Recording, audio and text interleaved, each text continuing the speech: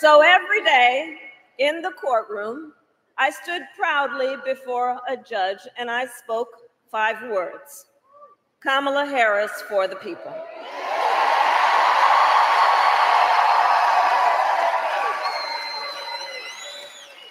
My entire career, I've only had one client: the people. I stood for women and children against predators who abused them. I took on the big banks and delivered $20 billion for middle-class families who faced foreclosure. I fought against cartels who traffic in guns, drugs, and human beings. And I stood up for veterans and students being scammed by big for-profit colleges, for workers who were being cheated out of the wages they were due, and for seniors facing elder abuse. And I will tell you, those fights were not easy. And neither were the elections that put me in those offices. But we never gave up, because the future is always worth fighting for.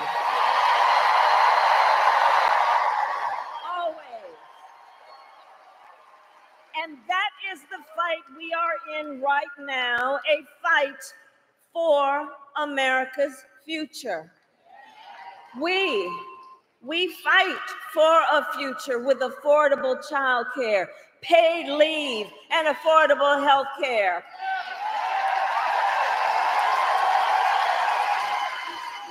And on that last subject, let's finally expand Medicaid in Georgia,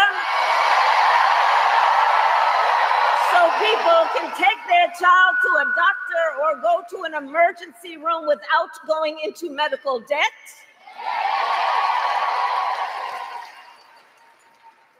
We fight for a future where we build what I call an opportunity economy, so that every American has the opportunity to own a home, to start a business, and to build wealth and intergenerational wealth.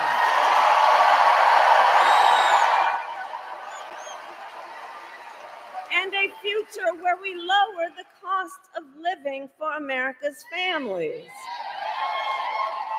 So when I was Attorney General, I went after price-fixing schemes. And love you back, love you back.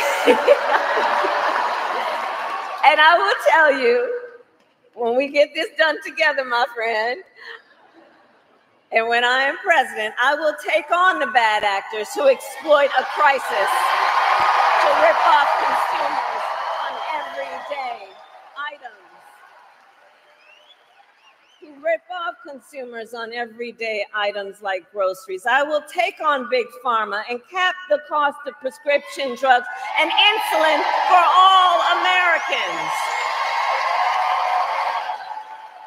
I will take on the high cost of housing and work with developers to cut the red tape and build millions of new homes. And I will give 100 million Americans a tax cut, including $6,000 to families during the first year of their child's life,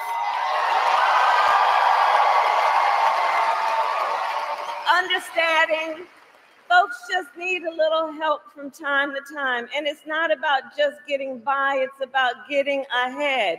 $6,000 in the first year of a child's life to help pay for that car seat or the crib or the baby clothes.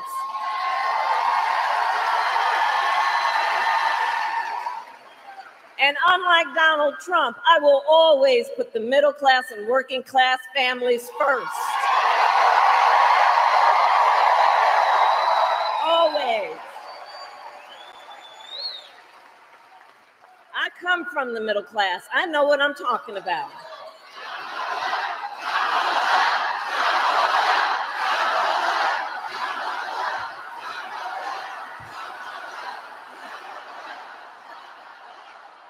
And Savannah, but we got some work to do, okay? We got some work to do, because we know Donald Trump has a very different plan. He has a very different plan.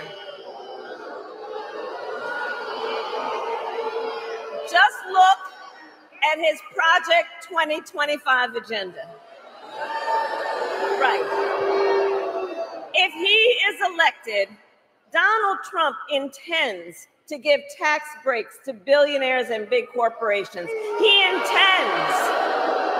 intends to cut Social Security and Medicare. And he wants to impose what, in effect, is a national sales tax on everyday products and basic necessities. And it will cost, the economists will tell you, it will cost a typical American family nearly $4,000 a year. So Georgia, on top of all of this, if Donald Trump wins in November, he intends to end the Affordable Care Act, to take us back to a time when insurance companies, we're not going back. We're not going. We are not. We're going forward. And the reason we know we can't go back, to your point, the reason we know we can't go back on the issue of the Affordable Care Act, remember what that was like before we had the Affordable Care Act? Remember when insurance companies had the power to deny people with pre-existing conditions? Remember what that was like? Children with asthma, breast cancer survivors, grandparents with diabetes. So yeah, we're not going back. We're not going back. And we will move forward.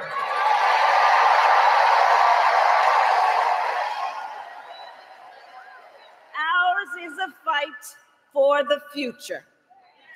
And it is a fight for freedom. Like the freedom of a woman to make decisions about her own body and not have her government tell her what to do.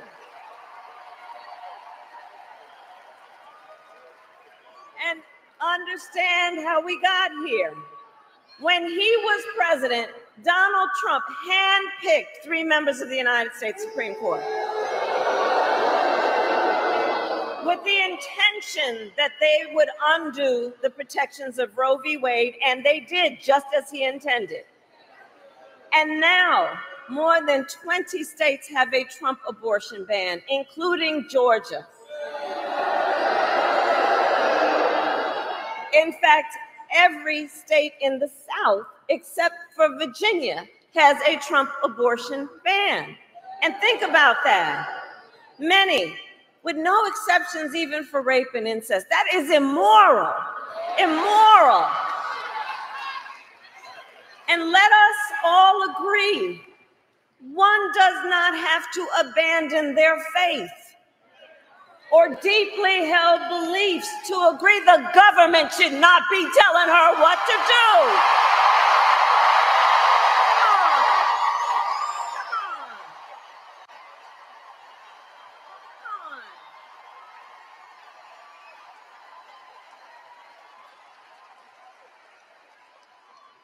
And if he wins, Donald Trump will go further. He will sign a national abortion ban, you best believe.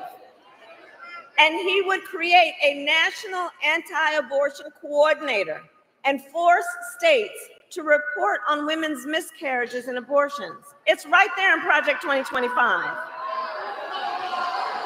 I've said it before, and I'll say it again. Simply put, they are out of their minds.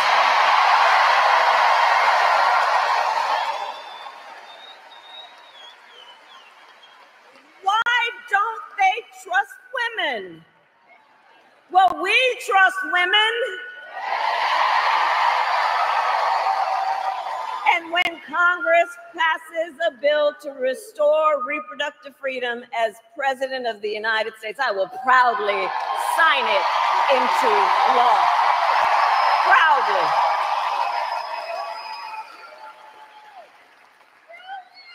And across our nation, In addition to that, we are witnessing a full-on assault on other hard-fought, hard-won fundamental freedoms and rights.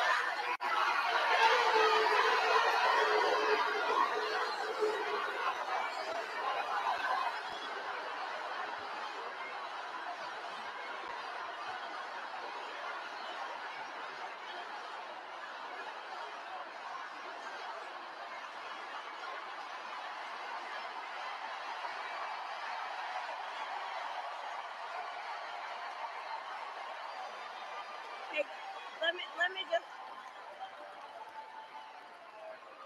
let me just say something. Hold up for a second. Hold up for a second. Let me just say something. Let me just say something. We are fighting for a democracy. Everyone has a right and should have their voices heard. I am speaking now, but on the subject, I will say this. The president and I are working around the clock. We've got to get a hostage deal done and get a ceasefire done now.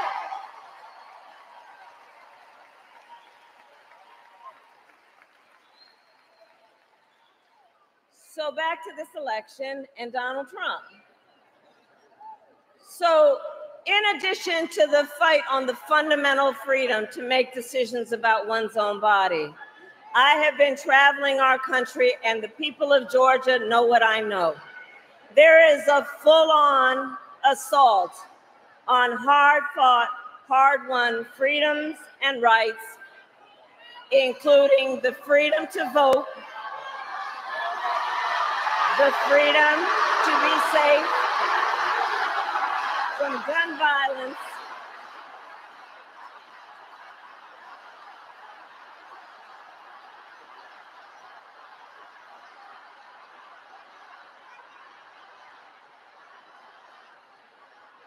and an attack on the freedom to love who you love openly and with pride.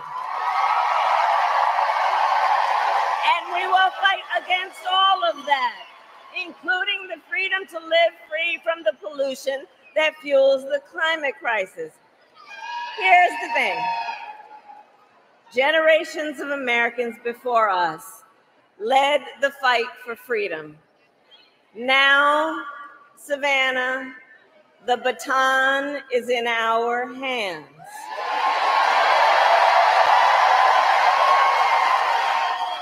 So we who believe in the sacred freedom to vote will finally pass the John Lewis Voting Rights Advancement Act and the Freedom to Vote Act. We who believe in the freedom to live safe from gun violence will finally pass universal background checks and red flag laws.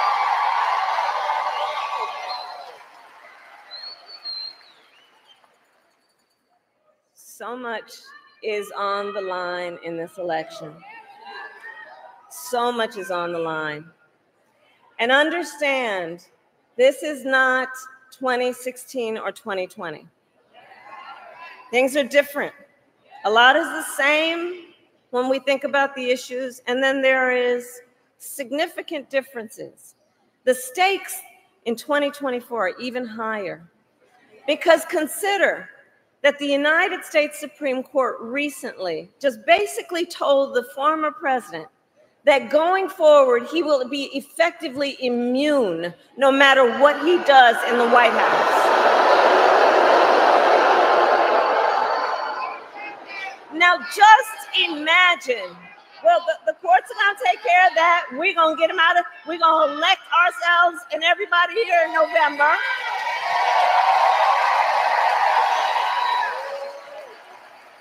But I mentioned the Supreme Court ruling because understand what this means. Just imagine, before there was at least the threat of consequence, understand what it now means, and imagine Donald Trump with no guardrails. Imagine what that means when you consider he has openly vowed that if reelected on day one, he will be a dictator. That he would end that he would end the independence of the Department of Justice so he could have unchecked power and seek vengeance against people who disagree with him. He even called for termination of the United States Supreme, the supreme land of our nation, the United States Constitution. Think about what that means, and let us be very clear. Someone who suggests we should terminate the Constitution of the United States should never again stand behind the seal of the President of the United States of America. Never again. So it all comes down to this. We are all here together, spending this time together because we love our country. We love our country. We love our country. And we know the privilege and pride that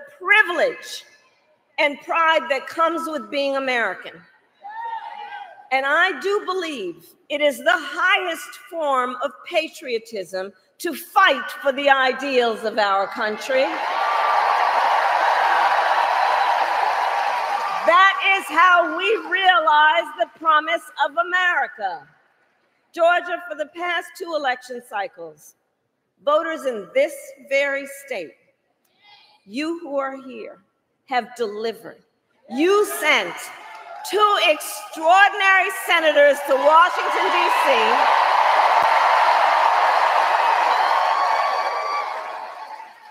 You sent President Biden and me to the White House. You showed up, you knocked on doors, you registered folks to vote, and you made it happen. You did that. You did that. And so now we are asking you to do it again. Let's do it again. Let's do it again. So, Savannah, are you ready to make your voices heard? Do we believe in freedom? Do we believe in opportunity? Do we believe in the promise of America? And are we ready to fight for it? And when we fight, God bless you and God bless the United States. Good afternoon, Savannah.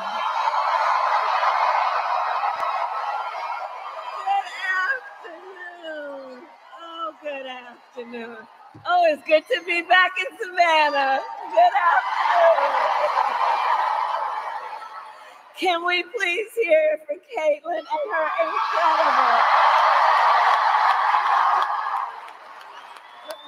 incredible leadership. Look, when I look out at our young leaders like Caitlin, I know our future is so bright. It is so bright. I want to thank Mayor Johnson. Thank you for yours. There you are.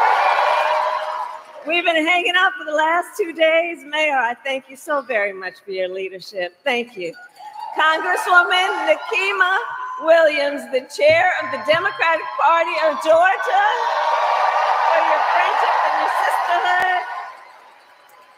And to all the leaders with us today, good afternoon, good afternoon. Good afternoon.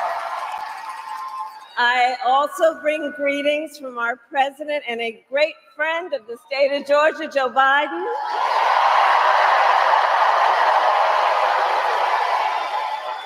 And let us also send our love to the great president from the state of Georgia, Jimmy Carter.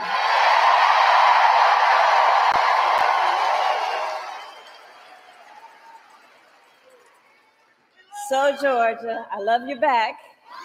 I love you back. And we have 68 days to go until this election. 68 days to go. And I think you all have spent your time here sacrificing all your other obligations to be here together, us as one community, knowing we all have so much more in common than what separates us. And I thank you for taking that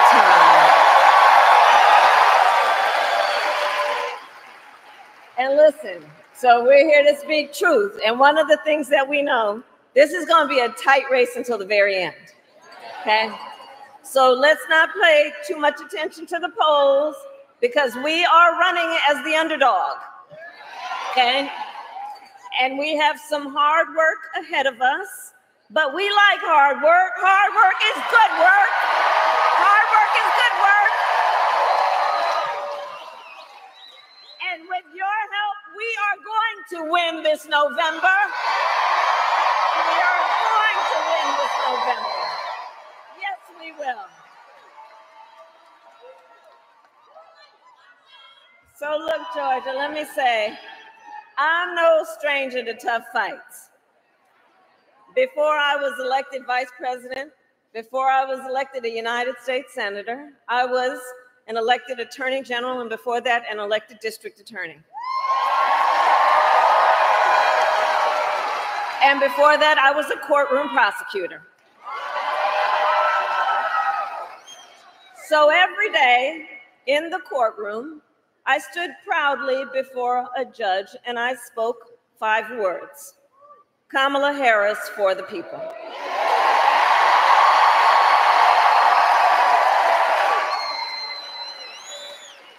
My entire career, I've only had one client: the people.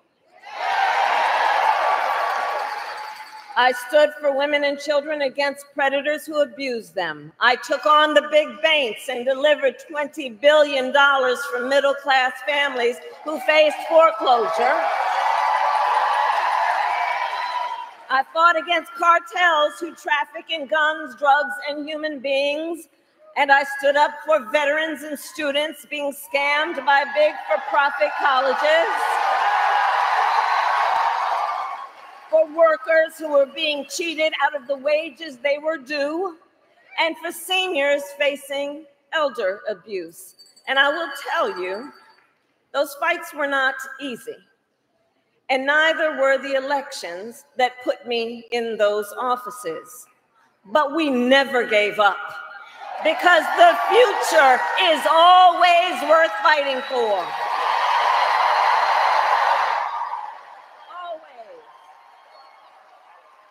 And that is the fight we are in right now, a fight for America's future. We fight for a future with affordable childcare, paid leave, and affordable health care.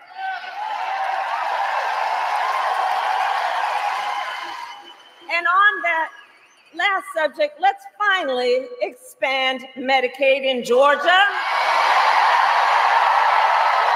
so people can take their child to a doctor or go to an emergency room without going into medical debt.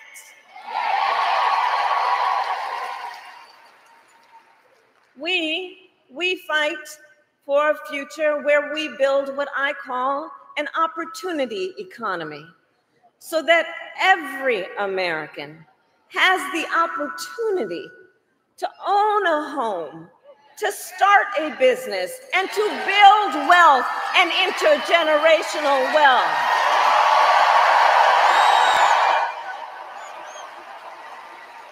And a future where we lower the cost of living for America's families. So when I was Attorney General, I went after price-fixing schemes. And love you back, love you back.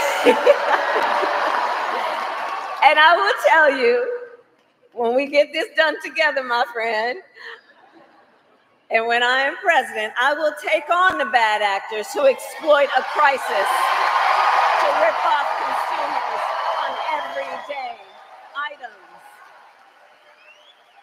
To rip off consumers on everyday items like groceries. I will take on Big Pharma and cap the cost of prescription drugs and insulin for all Americans. I will take on the high cost cost of housing and work with developers to cut the red tape and build millions of new homes. And I will give 100 million Americans a tax cut, including $6,000 to families during the first year of their child's life. Understanding folks just need a little help from time to time, and it's not about just getting by, it's about getting ahead. $6,000 in the first year of a child's life to help pay for that car seat or the crib or the baby clothes.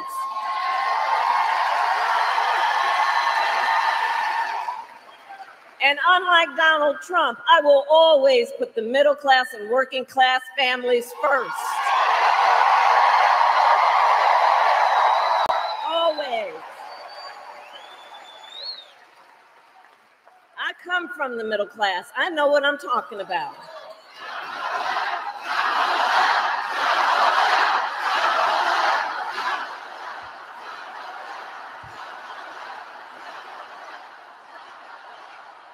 And Savannah, but we got some work to do, okay? We got some work to do because we know Donald Trump has a very different plan. He has a very different plan. Just look at his Project 2025 agenda. Right. If he is elected, Donald Trump intends to give tax breaks to billionaires and big corporations. He intends to cut Social Security and Medicare. And he wants to impose what in effect is a national sales tax on everyday products and basic necessities. And it will cost, the economists will tell you, it will cost a typical American family nearly $4,000 a year. So Georgia, on top of all of this, if Donald Trump wins in November, he intends to end the Affordable Care Act, to take us back to a time when insurance companies, we're not going back. We're not going. We are not. We're going forward. And the reason we know we can't go back, to your point, the reason we know we can't go back on the issue of the Affordable Care Act, remember what that was like before we had the Affordable Care Act? Remember when insurance companies had the power to deny people with pre-existing conditions? Remember what that was like? Children with asthma, breast cancer survivors, grandparents with diabetes. So yeah, we're not going back. We're not going back. And we will move forward.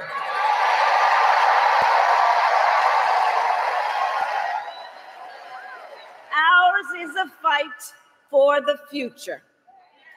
And it is a fight for freedom.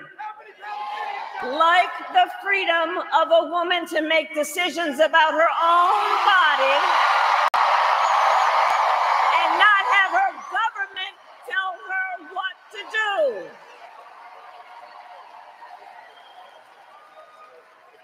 And understand how we got here.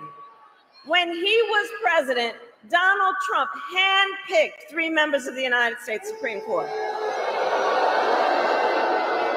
with the intention that they would undo the protections of Roe v. Wade, and they did just as he intended. And now, more than 20 states have a Trump abortion ban, including Georgia.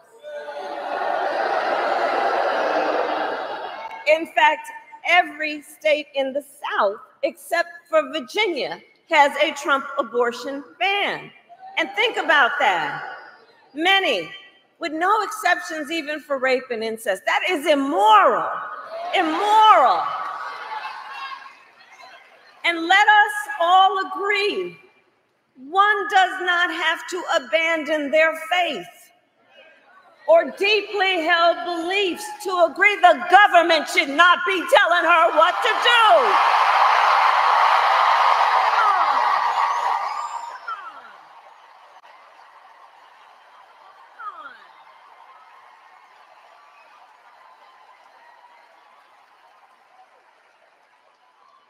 And if he wins, Donald Trump will go further. He will sign a national abortion ban, you best believe.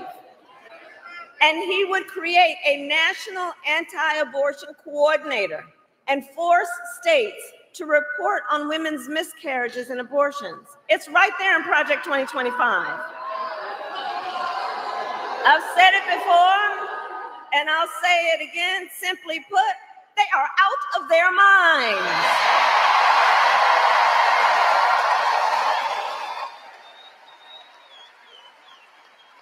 Why don't they trust women? Well, we trust women. And when Congress passes a bill to restore reproductive freedom as President of the United States, I will proudly sign it into law. Proudly.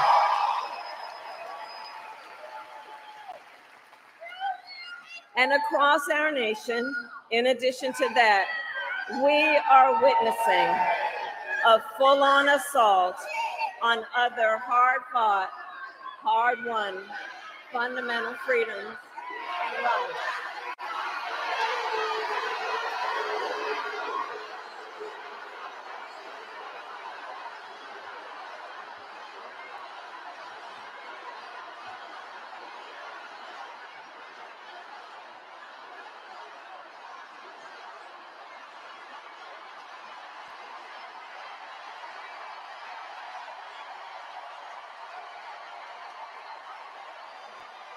Hey, let me just say something. Hold up for a second. Hold up for a second. Let me just say something. Let me just say something. We are fighting for a democracy. Everyone has a right and should have their voices heard. I am speaking now, but on the subject, I will say this. The president and I are working around the clock. We've got to get a hostage deal done and get a ceasefire done now.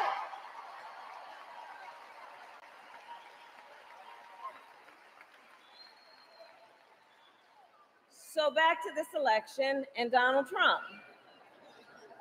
So in addition to the fight on the fundamental freedom to make decisions about one's own body, I have been traveling our country, and the people of Georgia know what I know.